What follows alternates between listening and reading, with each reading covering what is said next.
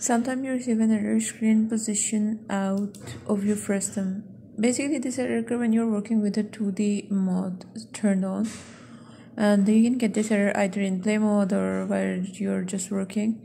So sometimes this error mostly occurs when you're just entering the play mode. It just pop up and it occurs several times, and it's quite frustrating.